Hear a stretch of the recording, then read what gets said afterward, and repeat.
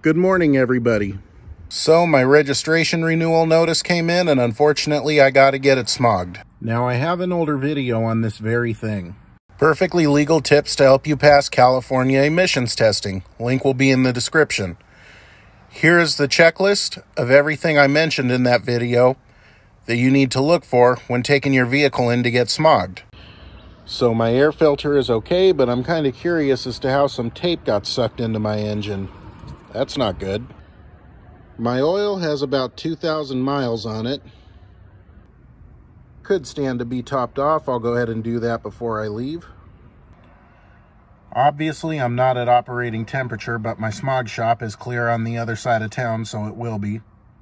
My gas cap, well oiled, is perfectly fine. My O-ring's got no cracks or anything that would indicate a leak.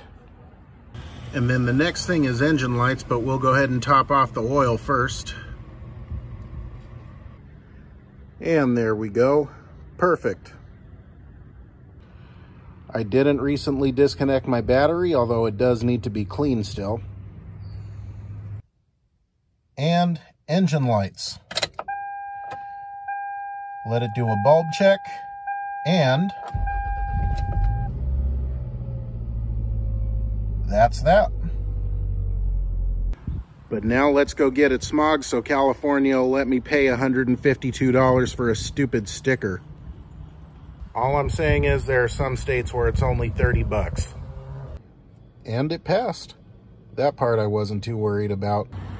How you take care of your cars has a lot to do with whether or not you're gonna pass. But now to go get this taken care of. You guys have a terrific day. And don't forget, new videos every Sunday. Like and subscribe if you haven't done so already. I will see you guys next week.